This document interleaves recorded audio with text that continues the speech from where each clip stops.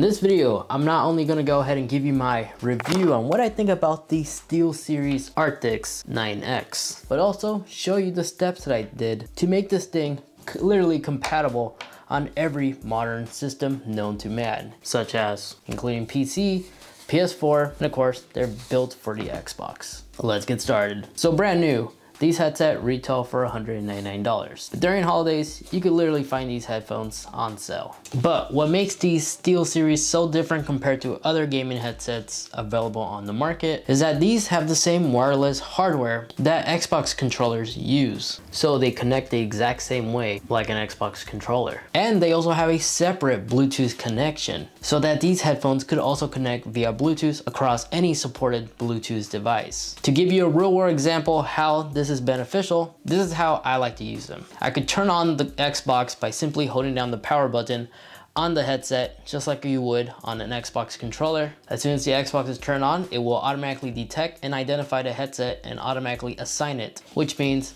audio is already being transmitted from the Xbox and the microphone is already connected. It's literally 100% wireless. And if there's a YouTube video I'm watching on my iPhone, I can listen to the audio from my phone through the headset while I'm still listening to the audio that I'm playing in a game. This is extremely useful, especially when you're following like video tutorials while you're gaming. Instead of originally what most people would do, or I would usually do, is have one headset like off my ear so I could hear both devices. But then that also means anybody that I'm talking to in a party chat will also be able to hear what I'm listening to. With this headset, that is all eliminated. So you could have two devices paired at the same time. Now, as I previously mentioned, this headset is completely wireless, which means there's no dongles or anything you have to attach to your television or Xbox. The pairing process is exactly the same when pairing a new Xbox controller to your Xbox. And this headset is already confirmed to be supported on the next generation Xbox, the Xbox Series X that's coming out later on this fall. So just by saying that, this headset's already future-proof. Now these Arctis 9X can also be connected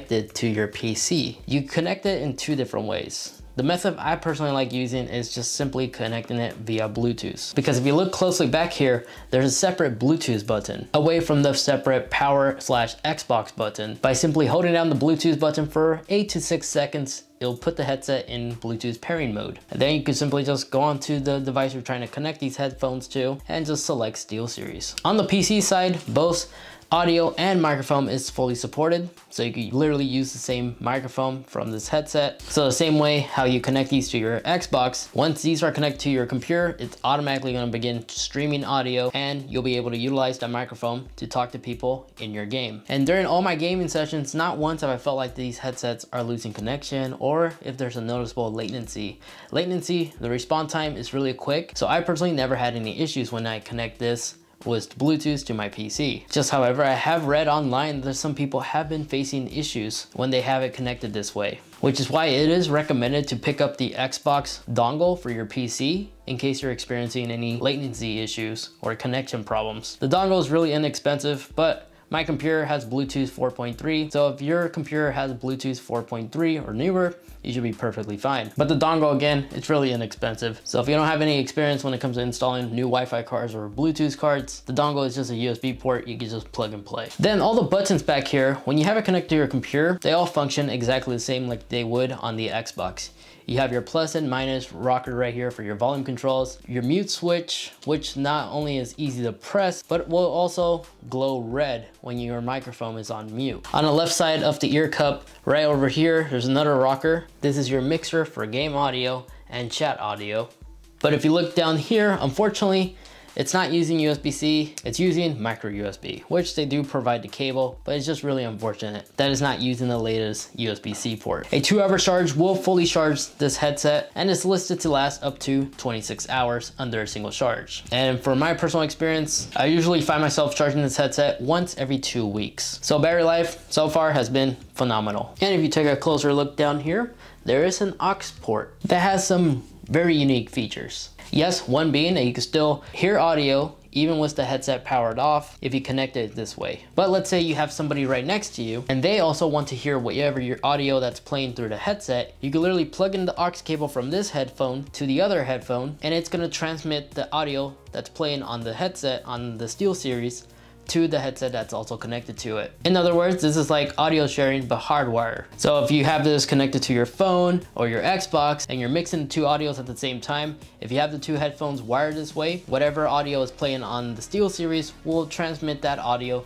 to the connected headphone. Now, another unique feature that this headset has is that it actually has 4 EQ modes. The first mode is flat, then there's also a bass booster, smiley, and then there's focus. You can switch between the 4 different modes by simply tapping once on the power button. It's gonna play like a different sound for each mode. And I personally love using focus because it amplifies footsteps, but also freaks me out whenever I hear like a loud explosion somewhere nearby. But I love playing in this mode, especially when playing battle royale style games like Warzone. And then when I'm casually just listening to music with these headphones, I like to put it on bass booster.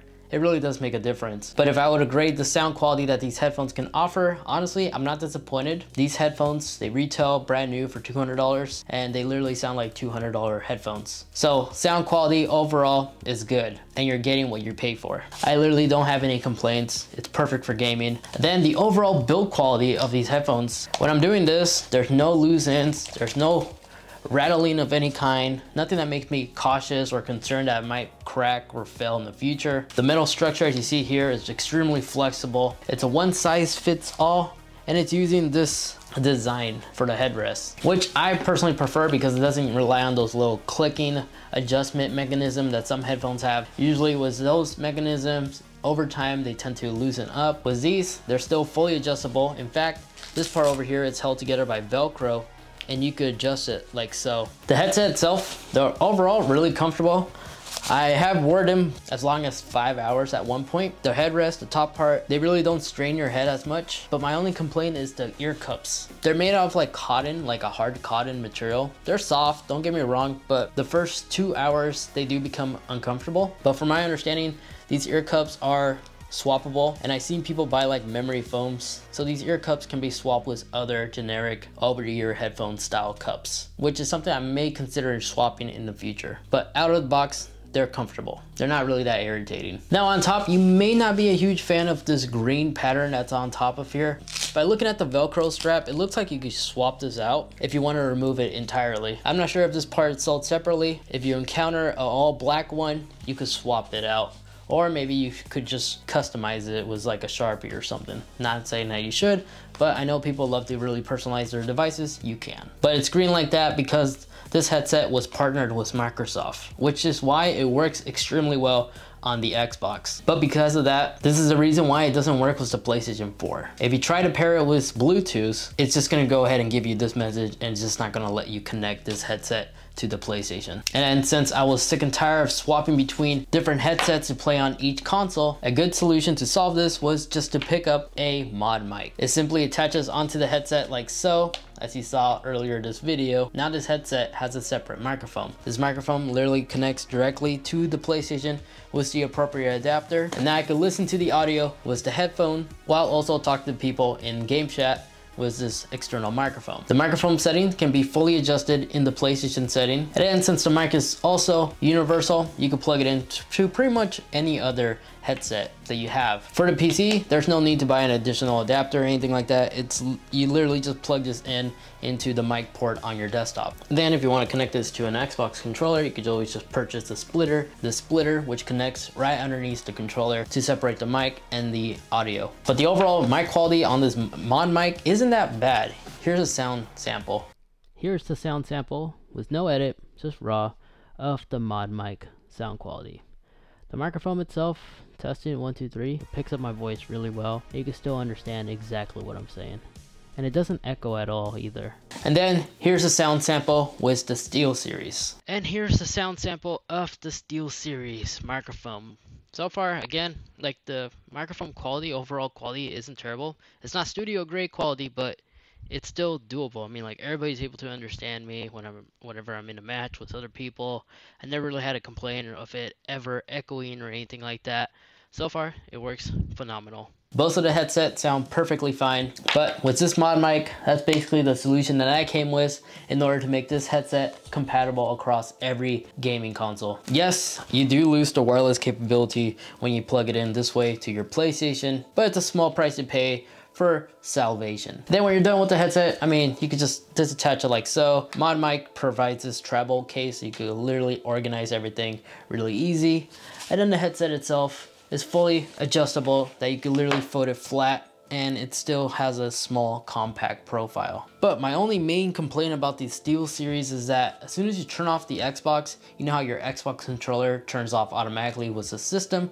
Well, these, they don't do that. As soon as you turn off the Xbox, they are still powered on. You have to manually go in and remember to power them off afterwards. They do the same exact thing whenever you have it paired to Bluetooth. If you're not playing audio, there's no built-in automatic timer that will automatically turn off the headset. So every time when you're done using these headphones, you have to manually remember to turn them off. Or else the next day you're gonna wake up and as soon as you put on these headphones, they're gonna be low on batteries. Oh no, if you're looking for a really good gaming headset that doesn't cost $300 plus, but also shares the same quality and gaming experience as some of those very expensive headphones, and it has some extra additional goodies, this is a really good, reasonable, mid-price gaming headset. Since it's now confirmed that it will be compatible with the Series X, technically already makes this headset future-proof compared to other headphones on the market. So for anybody who has an Xbox or a PC, even a PS4, this is the headset that I will personally recommend. But if you only own a PlayStation 4, you're better off just picking up the Sony Gold wireless headset. And then possibly just pick up the Mod Mic if you also do some PC gaming on the side.